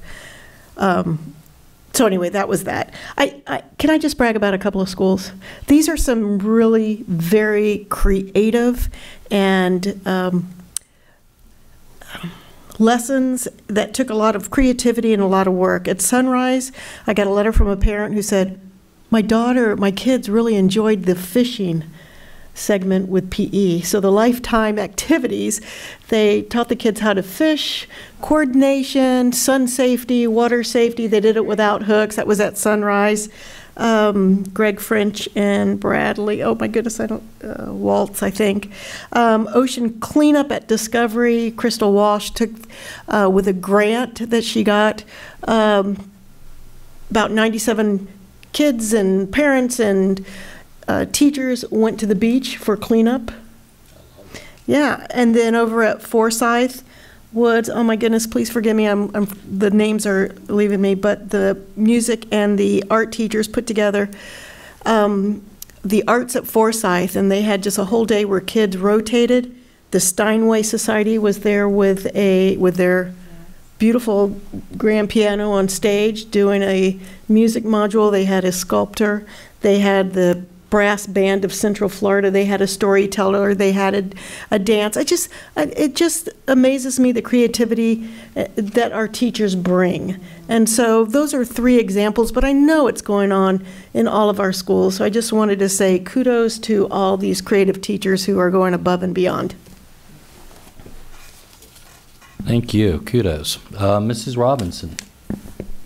I'm going to piggyback on the job fair thing and just point out, remember the email that went around about if you recommend someone to be a bus driver and they actually do get it, you get the $100 thing. I've been telling people about that, and I just want to tell y'all what I do. When I Uber a lot because I live so close to downtown, and downtown when I'm going down there, parking's awful. I've been recruiting our Uber drivers to sign up. I said, you like driving? We have buses. So anyway, I'm trying to get that $100. Anyway, and then also I wanted to say another wonderful shout out to the chess tournament that was Saturday. I not only, yes, that was wonderful. I've been out in the community doing things because of something I'm working on right now, and I'm running into all kinds of people.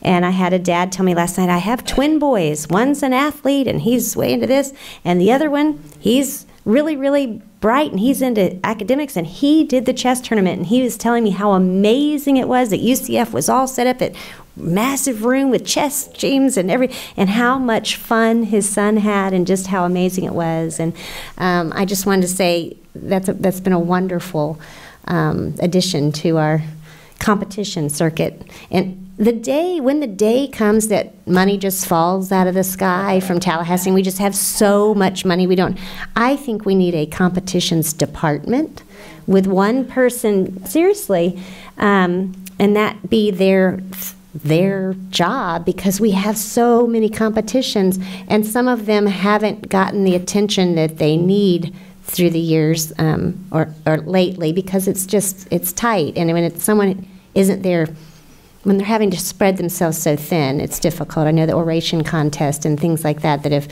so anyway, so when the money falls, when it just falls from the sky, competition department, that would be great. Congratulations. Mrs. Gordon. Yes, thank you. I wanted to go back to a point you brought out about the repurposing our buildings. I wanted to ask Dr. Jenkins also, and the facilities. Generally, I don't think it's been lately, but every now and then, Dr. Jenkins, we do finish our projects under budget, and I haven't heard much about that. So either we're on budget or whatever, but when we do look at the code report and what we may or may not save, if that report could come to the board also, and how we would reposition that through their advice or whatever based on our needs. Okay, so thank you for bringing that up. But I do want to say, on a good note, and you all may not think of it since I am the House Residence Librarian, you just approved tonight 12.02, which is very, very important this time of year. We're all killing ourselves to make sure everything is accounted for. I have over 13,000 items in my library, mostly books, that I have to be accounted for, and that's a small K through 12 school. Our other schools are way above that. So we just approved 12.02, approval of the fixed asset deletion and restoration port. This is the time to delete. This is the time to weed. This is the time to get rid of molded, old, raggedy, dilapidated books and equipment, overhead projectors, things that we are no longer using. We do need to surplus them. This is a part of the superintendent's evaluation. I think this was a big thing with the board. Previously, our textbooks, and we need to recover our items. I know the different police departments and municipalities had called and said that they did find some of our asset management and brought it back to the school system. So I do want us to really pay attention, because I don't know how strict we are here in Orange, but I know that they are strict where I work. And we were told to get certain things out if they were outdated. Books back in 2000, they're 18 years old. And most of the time when you open them up, they have dust mites in them. They have mold and mildew in them. They are all torn up. They're very germy. The children are coming in with all kind of allergies and postnasal drips. Oh my God, we were spraying and trying to clean up everything today. And that's right, you better not touch it. Because when I go in, because the librarian and the tech are supposed to keep these equipment spotless. We paid quite a bit of money for them. They should be wiped down every day. Every day they are used, they really, for the health of our children. That's why the kids are getting these allergies. The room should be cleaned every day. No teacher should leave their classroom in disarray. Everything should be orderly, clean, wiped down. And that's what our nurse does. Everybody, not only the nurse, the custodian. We have to get that garbage out by the door, because all this is a health hazard, and we wonder why we have all these allergies that we're getting. So, Dr. Jenkins, I'm really asking this time that the librarians and the tech and the textbook manager, we have the facilities. You have put in the equipment using Follett Destiny, which is a great system. We were under so many other systems, but now all our schools are under one, which is a dynamic system. It works. It gets it in and out of there. You could get your inventory, but now is the time to find everything. No teacher should be leaving any barcoded items in their rooms, textbooks or otherwise. These items are very expensive, and then it falls on the student. And I don't know what we do in Orange, but I know in Osceola they cannot graduate. And I don't care if they check those items out, the laptops, if they checked out that equipment and took those laptops from one school to another, it does not go out of the system. We are under that same system. So it should not go out. Those kids cannot graduate until they bring it back and that, some kind of amend is made. And this is where we lose a lot of things. So I just wanted to bring that up, and I thank you for having that on there for the end of the year, because this is very important and saving us thousands and thousands of dollars. All righty. Thank you very much for that. Thank you. Thank you, Mr. Chair. Mrs. Gordon, I'm sitting here listening to you talk about cleanliness and thinking I have 3 kids you need to have a talk with. You deliver the lecture much better than I do. All the books that you So, Dr. Jenkins, when we do that letter, is there any way that we can consider about all the programs after the fair? Because it sounded like there was going to be a subsequent letter possibly as well to say, okay, well, can we also welcome any parent who wants to make an appointment with their school counselor to explore any of those options to do that in that letter as well? Okay. All right, anything else for the good of the order? All right, we are adjourned.